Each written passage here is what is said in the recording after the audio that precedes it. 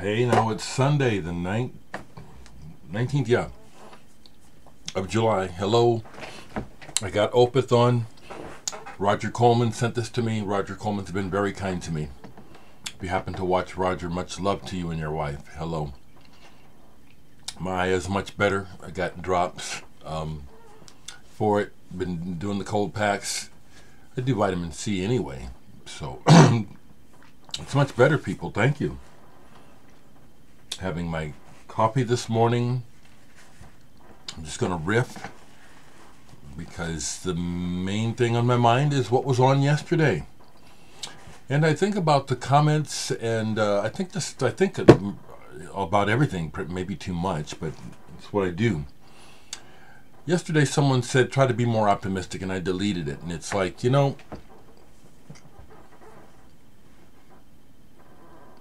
that didn't help. That's what I want to say about it. You know, I could just go on, but it's like that person don't know a damn fucking thing about what's going on with me, or how optimistic or not optimistic I am. Excuse me.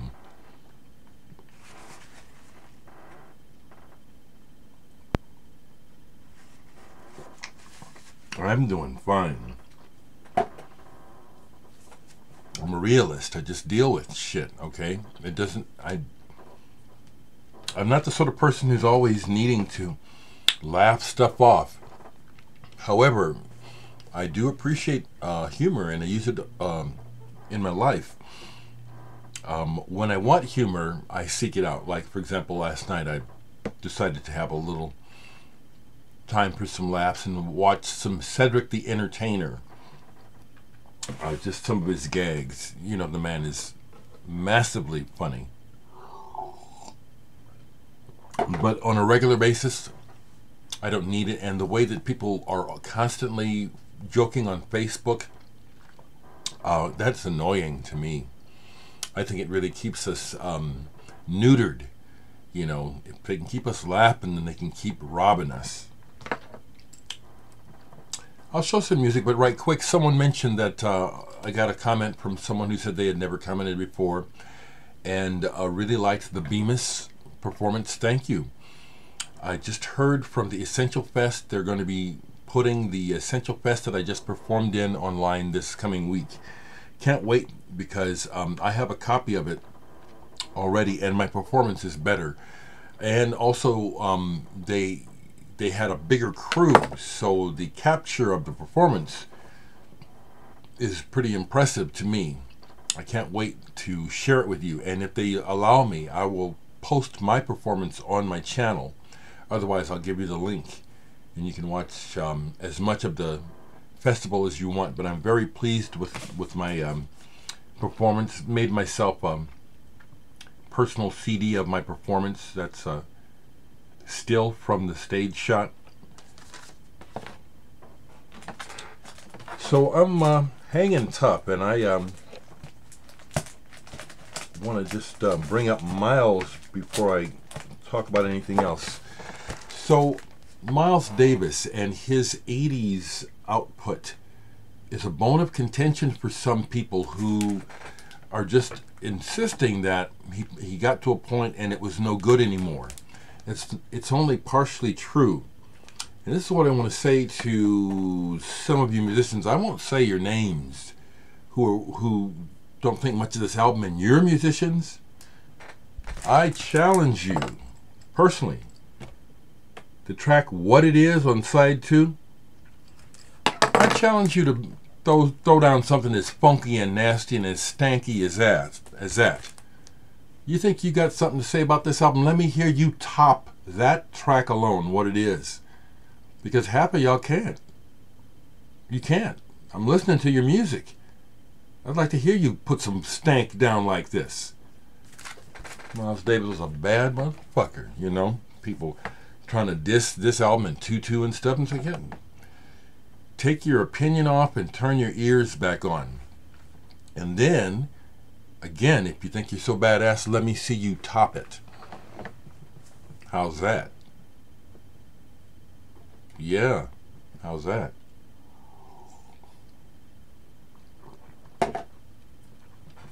So, music, yeah.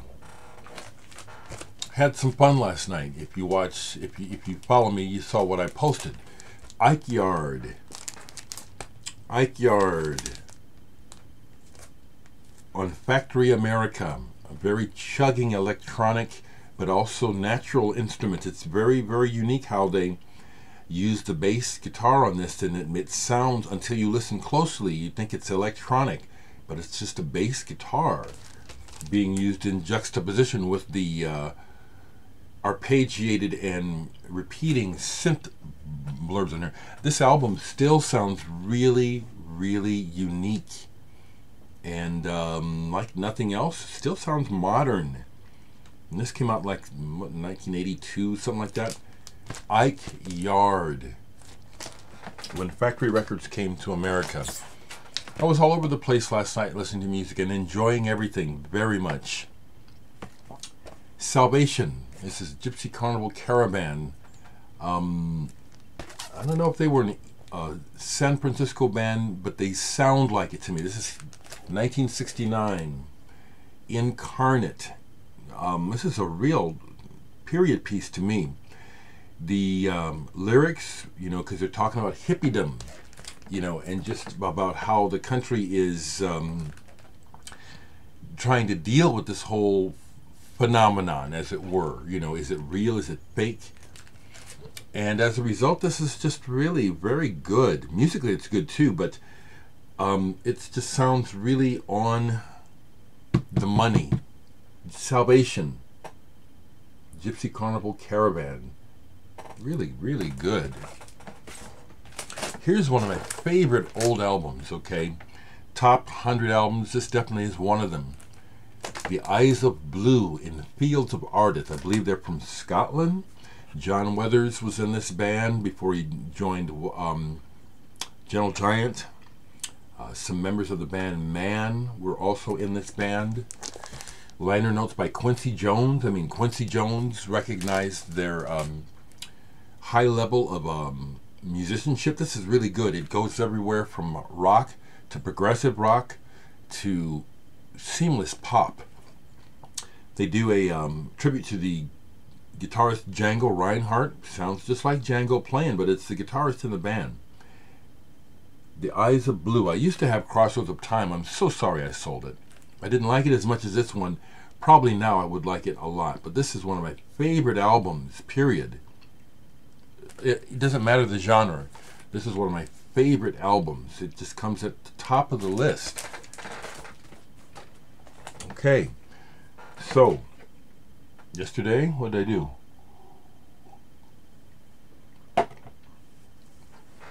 I had noticed online that this I guess, is it a consignment store or something that's out in Bellevue, where I've been a few times, where he gets in used records, and he had posted online that he had recently bought a collection, and I had been thinking about it, and I said, mostly what I see in this picture is Kiss and Aerosmith, but I'm going to give it a shot. So I went out there yesterday, didn't find much, but I found a couple things. So and it was something to do. It was hotter than hell yesterday. So it was nice to get out of the house. And I had a nice time. People were nice. Most people were masked. The owner of the store wasn't. I don't understand how you can be running a business unmasked. But this is what I bought from him. Fever Tree, their 1970 album on Ampex, because they had been on Uni. And I do like Fever Tree. Nothing really earth-shattering, but I just like the general sound of the band and the guy's voice. Now, the surprise for me on here is they do a version of the song Come On In by Sean Bonniwell of the Music Machine. That's my favorite song by them. They had the hit Talk Talk back in the 60s, but their version on here is really good. Now, the other surprise here is, and I was expecting, honestly, I was expecting to diss it. Here on side 2, they do a side-long version of Hey Joe. I mean, just listen to anyone that knows that old song. you're going to play the song Hey Joe for a whole side, I would expect to be bored. It's like, what can you do with it? And they just about pull it off. It's like it's better. I listened to it longer than I thought I would. Fever Tree. This was a nice find yesterday. Fever Tree for sale. I was real happy to find this, although it's not the original album version. It's remixes, but still, I've never seen this. The Beatnigs, 12-inch 45 for the song Television, Drug of the Nation, Breeding Ignorance, and Feeding Radiation. Boy, did they tell it right. You know, this is Unused Sound remixes, and they're cool. But what a song. You know, it's really where we're at. Television has hypnotized America, the world. That's why Trump is president. Oh, he's on TV. He must be cool. It's a nightmare we're living in. I'm just telling it like it is. It's a nightmare. Okay, this is not new. I just pulled it and played it last night because it's like it's one that I kept. I'm glad I did. Battles, Mirrored. Anthony Braxton's son was in this band originally, Teonde Braxton. They had a very interesting concept with this album, with this album, where they're playing two instruments at the same time, keyboards and guitar, like this, you know, at the same time, and then doing this with the parts, which you can hear. It's really only that interesting for a little while. Thankfully, several of the compositions on here are beyond the novelty of what they're doing. So I'm glad I kept this. Battles, this is a good one. Yeah, the drummer was originally in the band Helmet. He puts his crash cymbal way up high. He has to really reach for it. I like that, to watch him.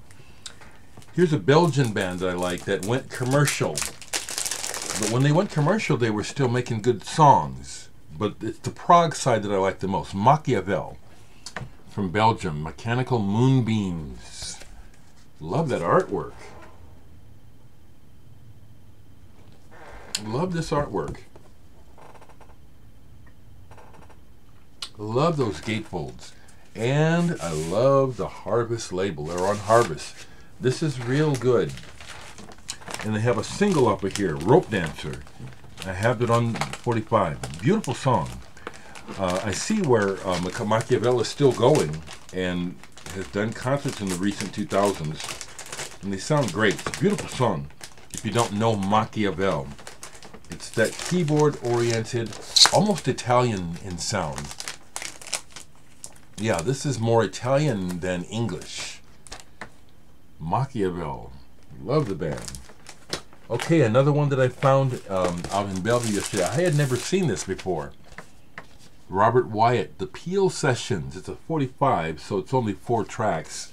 But I had never seen a Robert Wyatt Peel Sessions. I like these on Strange Fruit. I've got just a few of them. But it's a series that, you know, if I were able to collect them all, I probably would. Robert Wyatt is just something special. He's just a special cat. You know, he's an imp. You can tell he's a impetuous and sort of guy that would get himself into trouble, you know, being just, you know, full of fun and just full of shit at the same time. Love Robert Wyatt. Got another Black Uhuru yesterday. Sinsemilla, I've been wanting this one. Michael Rose is my favorite period of the band when he was the lead singer. And this is great. Sinsemilla with Puma and Ducky. And I haven't smoked any Sinsemilla in quite a while. There's been quite a bit of good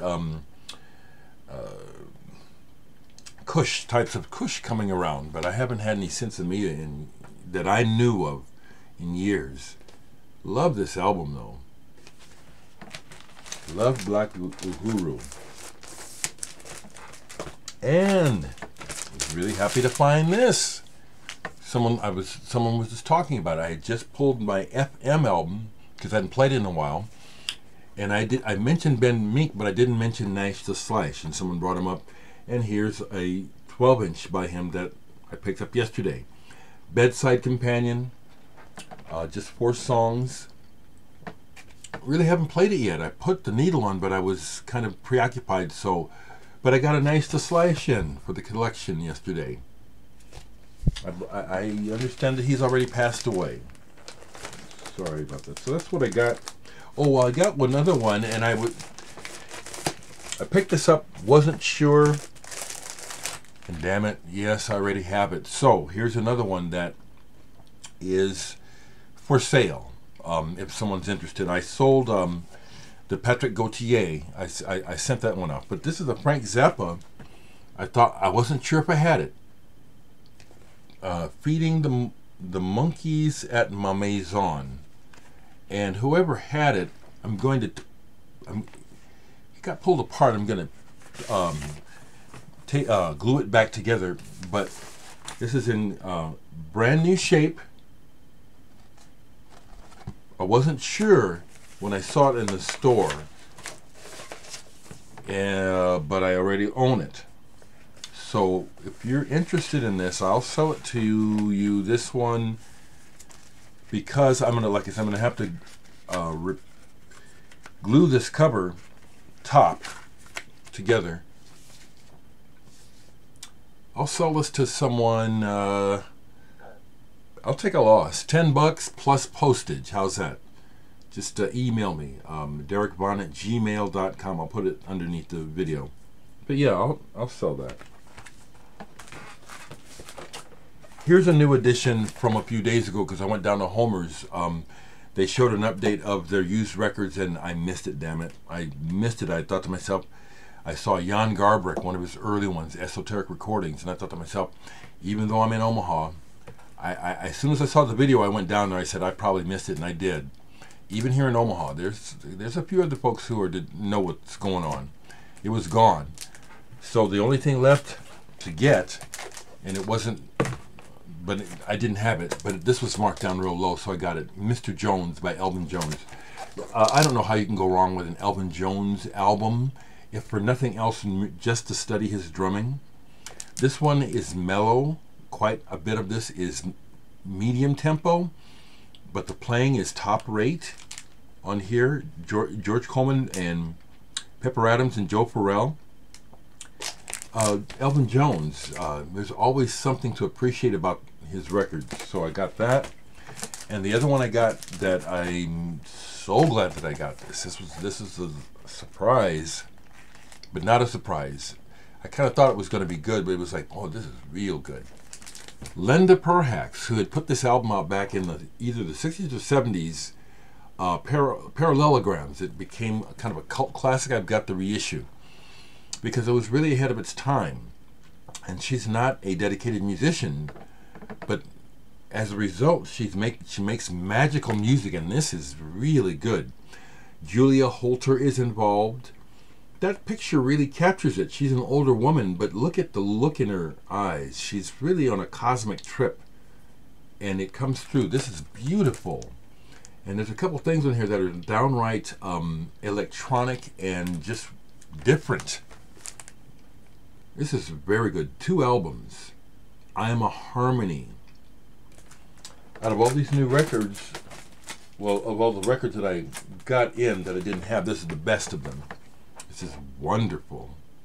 Linda Perhacs, I'm a Harmony. And I've had contact with her. Chris Oliver, if you happen to see this, I noticed at first that she was friended with him on Facebook, and then we friended up. I've had at least one moment of contact with Linda.